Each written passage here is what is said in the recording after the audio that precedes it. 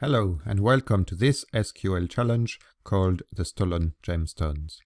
In this challenge we're going to learn how to write an SQL query to filter some data in a database. First, we need to hear about the story behind this challenge. On July the 12th, 100 prestigious guests were invited to the Precious Gemstones Exposition at the famous Royal Castle, England. This exposition provides a unique opportunity to admire the most precious and valuable gemstones in the world. The gemstones were exposed in the different rooms of the castle and were protected with a state-of-the-art security system. At 10:12 p.m, a power cut left all the guests in the dark for a duration of just under 5 minutes. At the same time, the security system was deactivated. When the power returned, the visitors were aghast to see that the 12 most precious gemstones of the expositions had simply vanished. The 12 gemstones were located in 12 different rooms. It would have been impossible for a single individual to steal more than one gemstone in such a short time. This means that this carefully planned robbery has been performed by a team of at least 12 robbers. The guests have collected evidence left behind by the robbers and have asked you to use it to identify the potential robbers. You have also been given access to a database of all staff members and guests who were present on that night. We are counting on you. Will you be able to identify the 12 robbers and confront them to retrieve the precious gemstones?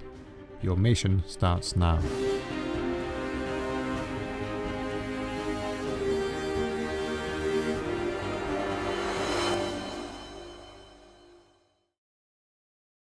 Okay, it's now our turn to complete this SQL investigation. So let's scroll down on this blog post. And what you will find here is how to access your database of suspects. Now you can either download this database as a CSV file, and then you can use it with your own database management system, like Microsoft Access, or alternatively, you can use the online version by using this button here. Now, what you've got here is a single table called suspects, and in these tables we've got all those fields here, including the title, the first name, the last name, the gender, and so on, of all the staff members and the guests who are invited to this exposition. And you can scroll down and see all the records in this table. There should be around 120 records altogether. Okay. Now in these tables we've got different types of data. Most of it is based on text, like the title, the first name, the last name. We've got the gender, which is either male or female, the country or the nationality, and so on. Then we've got some float data, like the height and the shoe size, and we've got some Boolean data, whether the guest is a vegetarian, whether they are vegan, whether they are a staff member, or whether they are a guest. And if they are a staff member, there is a team field. Now we may have to scroll down a little bit to the right here. That tell us which team they belong to. So it could be a security staff member, it could be gardening staff member, it could be a receptionist. Okay. At the top here you've got 3 buttons. We're mainly going to use the first one, which gives us access to the data and all the fields. And we're going to write our SQL queries using this online SQL editor. And there is a query already started for you that says select star. Now this here, this wildcard character means every single field from the table, from the suspects table, where the guest is true. Now even though guest is a Boolean, we still have in this online editor use speech marks when you use true or false. And we have to use true and false in uppercase. So if I execute this query, it's going to return all the guests from this database, and it's most of the records. I can then add more criteria here, and that's what we're going to learn in this challenge. So if I go back to the blog post, I've got 5 samples on how to write an SQL query. You will see that they all start with select star from suspects where, and this is where we then apply our criteria. So for instance, if I want all the male suspects who are from Australia, this is how I would do it. The second one is quite interesting. select all the suspects where the first name like A and then the percentage sign. And that means their first name start with an A followed by any characters. Okay, so their initial basically is an A. We can also use different types of Boolean operators. We can use AND and we can use OR. But if we do so, it's good practice to use brackets so that we know what's happening first. So for instance, if I want anyone from North America like USA or Canada, I would do it using an OR statement. But if I also want them to be male, I would then use an AND statement. Finally, we can use comparison operators like greater or equal to.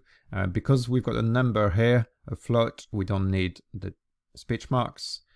And then we have to be careful once again about the case sensitivity in our data. So staff equal true in uppercase, the same way we had USA here in uppercase, but Canada starting with an uppercase C and then being lowercase. All of this does matter in SQL. So now, how are we going to find our suspects? This is where we've got all the evidence collected by the guests. We've got all the 12 gemstones, and each of them will give us different clues on how we're going to find the suspect. So if I start with the first one, we're going to do the first one together, and then you will have a go at doing everything else. So the first gemstone is an intense red ruby, which was exposed in the main lounge. Now that's not giving us any clue. It would appear that the robber broke the glass case to grab the precious stone. They then broke the window and jumped outside. Still no clue at this stage. Footprints have been found outside, just below the broken window. The shoes are male shoes, size 10.5. Now that is our first set of clues. They are not the type of shoes worn by the staff as part of their uniform, so the first robber must be one of the guests. And that's another clue. Can you use these clues to identify a potential culprit from the guest and staff list? So we want a male, members, not a member of staff, so we want a guest, and we want their shoe size to be 10.5. So let's put that into an SQL query. Back to my SQL editor, select star from suspect where guest equal true. That's the case. We know they are a member of guest.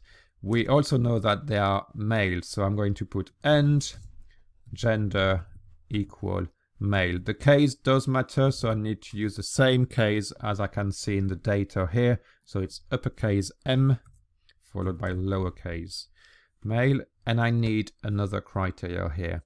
Now let's say I'm only using those two criteria and execute my query. This is returning all the male guests, and it's quite a lot of them, okay? Which means I need to find another clue to actually get to the right culprit.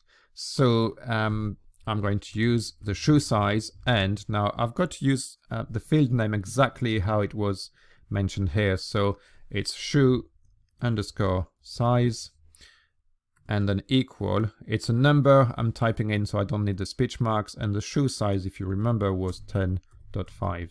Okay, now if I run this query, it gives me just one suspect, and that's really what we want. If you run a query that gives you more than one suspect, that means you forgot to include a criteria. For instance, if I don't put this one here and execute my query, it's giving me more than one.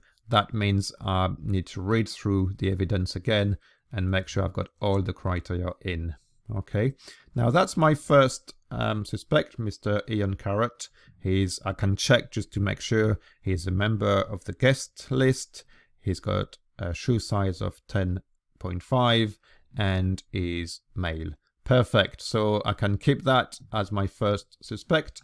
And then I'm going to go back to the blog. I'm going to go to the next gemstone and I'm going to read through the clues. On this one here, we know that the initials of our guest are A and H. Now this is where we're going to have to use the like and the percentage sign. So the first name will be like A percentage and the last name will be like H percentage. We also have another criteria. So I'll let you read through it. I'm not going to do this one for you. I'm going to let you have a go. And you've got 12 suspects to find. So you've got 12 different queries. But remember, the rule is each query must return one and only one suspect. Otherwise, that means you've missed one of the criteria. Okay, well, good luck with this investigation, and hopefully you will find all 12 robbers. Good luck!